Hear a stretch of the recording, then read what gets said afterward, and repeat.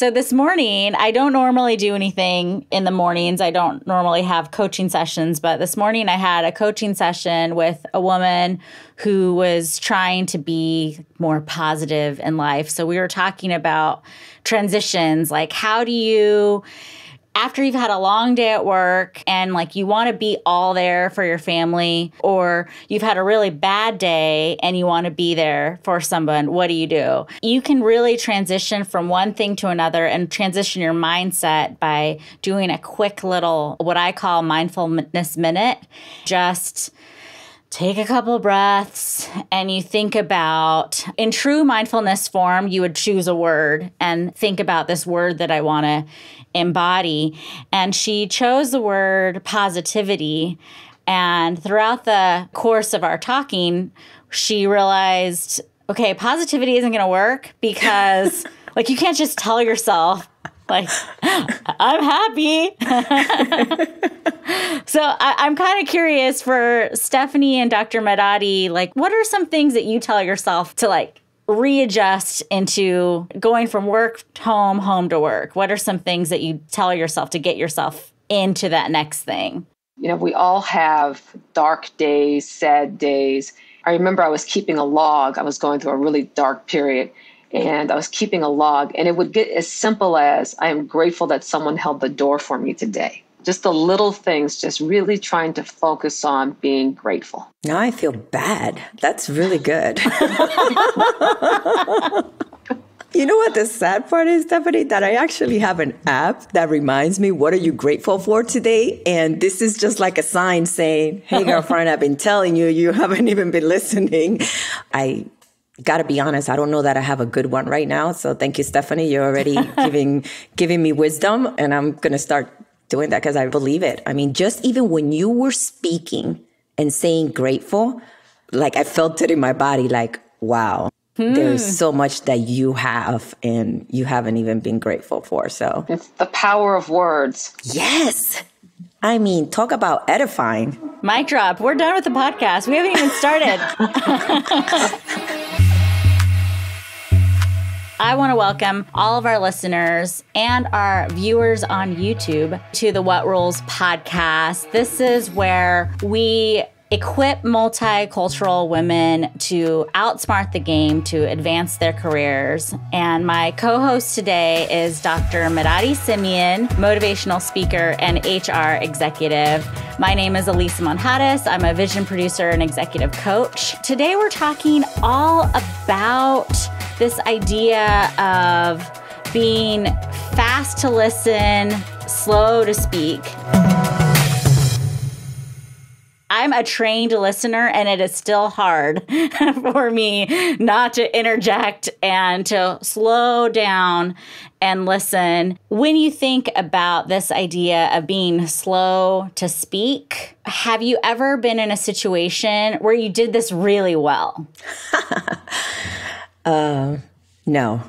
I mean, I try. It hasn't been easy, especially when it is something that I'm passionate about. If I'm mentoring somebody, I feel like I do take the time to listen before I speak. So I try to listen to the whole story.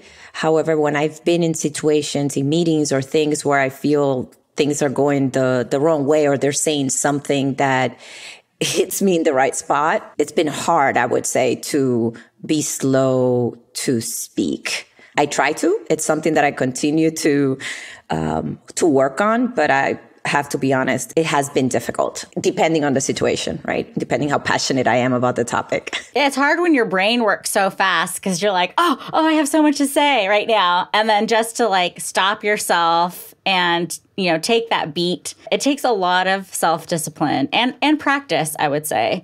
Today, we have an amazing guest. Well, hello, everyone, and thank you so much for having me. I am Stephanie Neely. I'm a managing director in institutional sales for JP Morgan. I manage the team for the Central and Canadian region.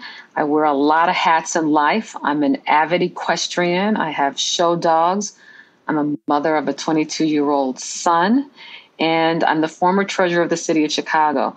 but I've always defined myself as JC and Doris's daughter and Justin's mom. I love that. Welcome to this conversation. If there was a moment in time where you were most proud of yourself for taking that beat and being fast to listen, slow to speak, what moment sticks out? There are a lot of moments, and I first heard that phrase when I was in office. It's actually a biblical verse. And I think what the person was communicating to me is you serve 2.8 million Chicagoans, and you need to listen to them. And so I came up with this term of, if we give the citizens of Chicago chocolate cake, but they want apple pie, it's a very nice gesture, but we have not given them what they want. And so really going on to listening tours. And, I'm a, type A personality as well. And I speak over people and I do all of that because I have a lot of passion. But when you're trying to serve people, you need to listen. So it's not when you're not trying to debate, but when you're really trying to serve them, you need to listen to what they have to say. And so I remember I was grocery shopping in my equestrian clothes, and this man was kind of following me in the grocery store. I don't want to make it sound like he cornered me, but he got me to a point where I was face to face with him. And I had to, acknowledge him. And he said, "I don't know why you're incognito." I said, "Well, this is how I dress on the weekends." He goes, "I know who you are." I said, "Well, what can I help you with, sir?" And he said, "Well, there's a pothole." And he went on to tell me about this pothole. And I wrote it down. Now, Streets and Sands Sanitation deals with potholes, not the treasurer. But because I serve all the citizens, I had to listen to him. And I didn't want to listen to him. I don't want to make it sound like I wanted to grocery shop and go home. But you're always the treasurer. You're always an elected official. So I listened to him and I dealt with his issue because I was trying to serve and meet his needs. I love that. I love the way that you're looking at it, right? It's about serving. It's about looking at it in a different perspective. And then it made me think, as you were speaking, that I find that I listen more when I want to learn. But we're always trying to learn, even if it's just looking at the world from a different lens or a lens that you don't even agree with. It's important to just learn and to grow. My aunt would say, you stop living, you stop growing. So we need to always continue to push ourselves and to grow. It's so crucial for such a tumultuous kind of time that we've been in these last couple of years. Imagine what the world would be like if we were fast to listen and slow to speak. And it takes a lot of discipline. And this is something that I've noticed with younger people that I coach are like, we have to do something now and act now and say something today. And some of the executives that we've had on this podcast who have more experience in life and things like civil unrest is not a new concept for them. It's been like, no, let's take some time and see what's actually going on. What's the root of all of this? And to really get to the root and find solutions or even talk about solutions, you can't do that in 30 seconds. No, I agree. You need to take time, understand, and really build relationships as well. If you're trying to change people's minds or trying to influence or to effectuate change, you need to understand so that you can meet people where they are. I think what's key in communication that a lot of people forget is it's not only what I say, it's what you hear. Mm-hmm.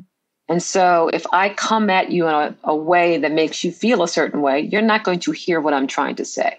And so that comes with also being slow to really gather your thoughts and try to get people to understand your point of view and not just talk at them. Yeah, and it's about knowing your audience, right? What do they want to hear, like Stephanie said, and what is it that you want to say, and how do you bring that together so that you could get the point across?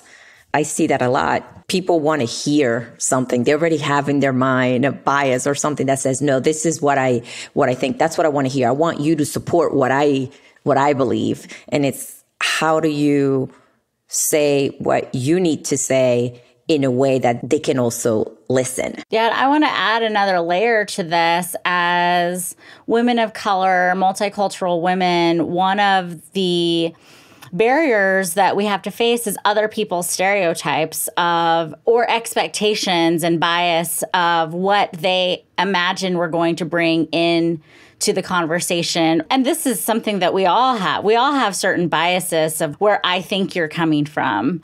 This is the question for both of you.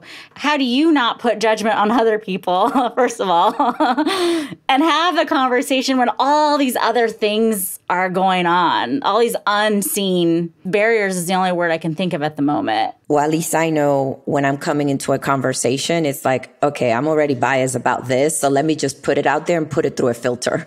I start with myself, what I know about myself, because I think that has helped me then put things through a filter, not to be biased about whatever the other person is trying to tell me. Because at the end of the day, we all have them. So I try to recognize mine and listen in a different way so that it could help me pause. Like I said, I'm still working at it, but that's kind of what I've been trying to do is what's out there? What are my biases? Why do I feel this way? Why don't I don't trust this person? And is it because of my biases? So that then I could slow down and listen with a different perspective. Well, we're all works in progress, so that's not going to change. I think for me, I check myself when I recognize that I'm being prejudiced or treating someone unfairly based on stereotypes or preconceived notions. I check myself. And I find that lately I've been doing it more. Like I'm like, okay, that's just wrong. And it just sort of helped ground me and bring me back to the center. And I'm never surprised that I do it because like you said, we all have them. But at the end of the day, they are wrong. But to get back to your other question, Alisa, about being, a woman of color, I acknowledge it and I talk about it. I say, please see me as a Black woman. This whole concept of I don't see color is crazy. Of course you see color. I'm 5'3". You see that I'm short. So, how are you going to not acknowledge? You're 5'3". I didn't know that through the screen. I'm 5'1". Oh, see, but so people will notice that, right? Mm-hmm. So. You need to acknowledge that that's who I am and accept my authentic self. I really, I want to come to work. I want to come to relationships as my authentic self. So to not acknowledge me as a short Black woman with gray hair is not to acknowledge who I am. It's to try to put me in a box that I just won't fit in. And so I try to give that same concern to someone else. I try to see them for who they are. And at the same time, as I want to be pushed and grow, I try to push and have people grow as well, but never in a mean or biased way, just to try to get people to see the world from a different lens. Yeah, it's interesting when we think about there's nothing we can do to control other people's perceived notions of ourselves. I mean, we can help inform and guide and acknowledge when someone says something that might be offensive. We have an episode where we talked about how to have uncomfortable conversations and how each person can choose if they want to address something in the moment or if they brush it off. Is it the right time? And how can you be strategic about addressing quite literally a stereotype of someone? I'll just put myself in the example of someone sees me as a Latina. I remember, there's still people that think I'm all my families, they're all gang members because that's just what they think. And so I have a choice if I want to address that with them and help them see that that's not who I am or just let it slide. And sometimes I don't know if letting it slide is making the situation on a grander scale worse or if it's just me being wise. For the two of you, how do you distinguish those moments and make that decision? I call it out. Call it for what it is. If you're going to stereotype me as a gangbanger because I'm Black and all my relatives are gangbangers, how ridiculous is that? Right. That's like me saying, you're Italian, you're in the mob, you're Irish, you're drunk. Please, those stereotypes, you have to call them out and point out people's, in my opinion, their ignorance. Maybe not as directly as I just said, maybe making light of it and being funny, but there's always truth and jest, mm-hmm. right? But you can't I don't think you can let it slide. Mm-hmm. I feel that you have to be brave and bold because, again, I feel we're all called to try to make the world a better place. And if you're allowing people to go down this path, you're not making the world a better place. And so I try to get people to see it through a different lens. And I just ask questions. Like, how would you feel if I thought blah, blah, blah about whatever stereotype there is? How would you feel about that? And I would let that awkward silence just sit there and wait for them to answer. They may not even in the moment acknowledge how ridiculous, but that's going to sit on them, I think. I think that silence, again, slow to speak. Sometimes you just need to let it sit there. I can't let some of the craziness just slide. I just can't. It just like, what? No. What if you feel your job is at stake? So that's where it becomes bold. It does. It becomes bold. And that culture is not for you. And I think, by the time you're as quote unquote seasoned as I am, you've had many situations where you're the first, you're the only, and you can work hard, but sometimes cultures aren't going to change and you have to make the decision to move on. It's, I'm not suggesting people quit their jobs and become homeless or anything else, but have a plan to get to a place that's going to set you up for success as opposed to holding you back. But I think with age and wisdom, you become more and more bold. I have a colleague who had a unique sounding name and the people were truncating. And I was like, that's not his name. We're going to learn how to say his name. And, that's something small, but, your name is your brand. My name is Stephanie. It's not Steph. When people call me Steph, I just go, I prefer Stephanie. I don't get upset. I'm like, I prefer Stephanie. And that's a form of respect. I agree with Stephanie 100%. I mean, there are microaggressions that I do not put up with now, where I look back at so many times that I put up with stuff because I wasn't senior enough or, you were just afraid. But I feel that I see those more now because people are a little bit more afraid of being straightforward, I guess. I don't know. Or maybe they just can't help it and the microaggressions come out. But I also feel I'm being vulnerable. Like, that's where sometimes I lose it. I'm like, gosh, like, come on now, you know better. As Stephanie says, sometimes it's just so much. Like, you go from place to place to place to place, and the microaggressions just keep on popping and popping up. And it gets to a point where, like, okay, I don't know if right now is the right time because it's not going to come out the way that it's going to be a learning for all of us.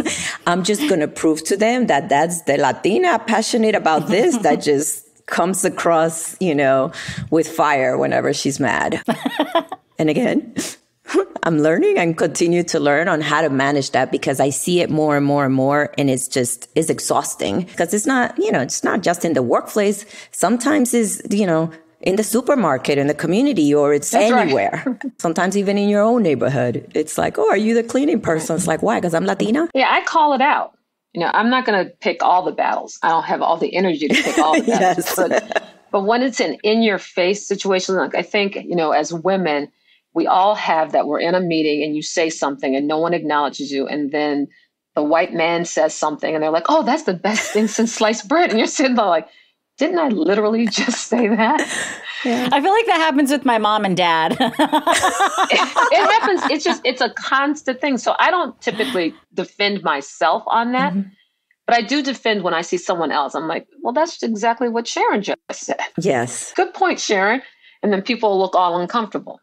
There's a saying that me and some colleagues at JP Morgan say, like, get comfortable with being uncomfortable. Yes. That's how you grow. I love that. Mm-hmm. The idea of amplification, or as Rosa says, augmentation, when we can support the other woman in the room, if there is another woman in the room, I mean, that is taking everyone 10 steps forward. And it's sometimes those little tiny things that are going to add up. Just like the little tiny things, like Dr. Merary, when you were saying it adds up and it gets exhausting, those little tiny actions that we can use to move forward by helping another woman in need, or just another woman, is also hopefully going to add up and start balancing us out in an ideal world. I remember I was leading a cross-functional team, and it was my project. I was very much the leader, and someone else who was a little bit of higher rank than me, even though he wasn't leading the project at all, he always felt like he needed to be the leader of the project.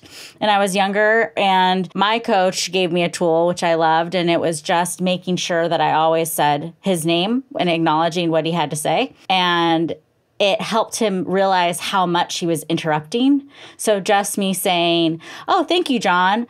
Oh, John, that's a great point.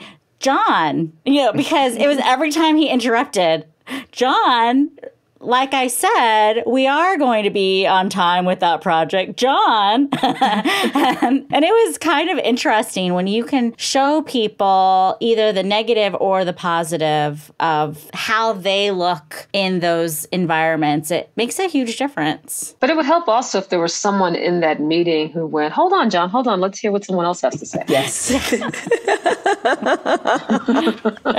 Yes. Oh, yeah. Okay, so for our listeners, is there anything else that is really important for people who are making the transition from manager to executive? They've gotten to a certain level with their skills, and now they really need to bump it up and get to that next place. My little piece of advice, which is easy, is really trying to connect in your communication style. Whatever it is, just make a connection. And typically, people who are transparent and authentic make a really good connection, or vulnerable. Don't acknowledge that they have all the answers or they're the perfect person, that, I've made mistakes, I've learned. I think that sort of takes you to the next level because it shows that you're confident enough to be who you are. And that's what a leader is. You're leading by example. That's a way of taking it up to the next level. But you've got to be putting yourself out there. You've got to be willing to put yourself out there. Definitely, I agree 100%. Because one of the things that I've learned is the things that I let pass, then I continue to feel uncomfortable versus facing them right there. And then I may be uncomfortable at the time. I walk through it and I'm like, I feel better. Because I either stood up for myself, said the right thing, or made the right move. Be authentic and be uncomfortable being uncomfortable, but make sure that you respect you, your thoughts, and your values so that it doesn't haunt you later.